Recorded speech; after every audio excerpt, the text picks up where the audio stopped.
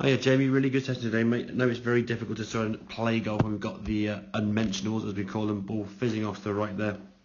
It certainly creates a lot of tension on the golf course and stress and frustration, and I do sympathise with what you've been going through, mate. It's not a very nice thing to play golf with that. So hopefully with a bit of practice on some of the stuff we discussed today, we can start eliminating them at least to a point so they sort of come once or twice a month every now and then, rather than sort of on a regular basis, going around the golf course, hitting the ball 45 degrees off to the right. So just a couple of things to run through now in terms of where we were before.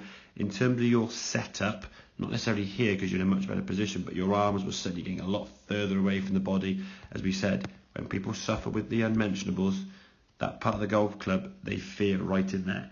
So what we see them doing is moving further away from the golf ball to just try and get further from the golf ball and the hosel. They put the golf club on the toe of the club to try to just get away from the hosel there. All these things that we say are going to cause you, when you get to the top of your backswing, for your arms now to work this way out towards the golf ball, cause the arms to get a long way away from your torso down to impact, and just basically create the shank of the unmentionable that you were trying to avoid. So in terms of practice, you see the two T-pegs here. Now these are just obviously your practice. So I just want to show you here. Now the movement going back was okay there, and the arms start coming back down this way, as we can see. But if we just look as we come into impact, just as you strike the ground about now, that's kind of your impact. If we look at the club face, your club's aiming somewhere over there.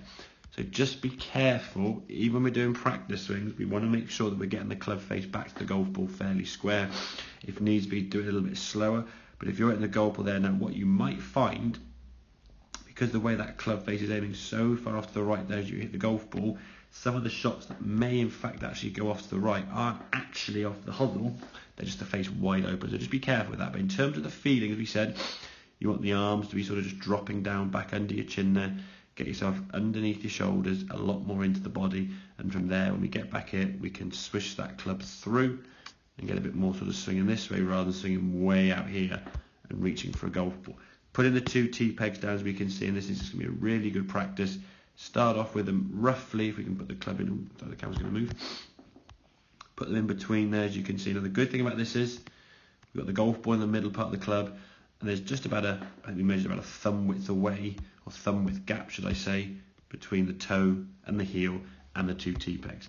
And simply, even without a golf ball, just make practice swings at home, swinging between that gate. As you said, 2 weeks ago you shot a really respectable 93. You probably didn't have a single shank in there at all, but you'd been playing right out of the hosel. And that's the frustration with these shots, that they can sort of just creep up on you, and out of the blue, the ball shoots straight up to the right there. So if we look at this swing here now, a much better take away to the top of the backswing now, nice and loose.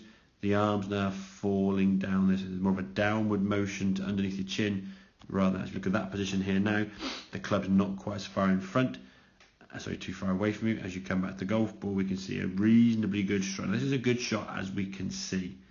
However, even though we swing through the gate, you can see on there we are pretty much on the edge.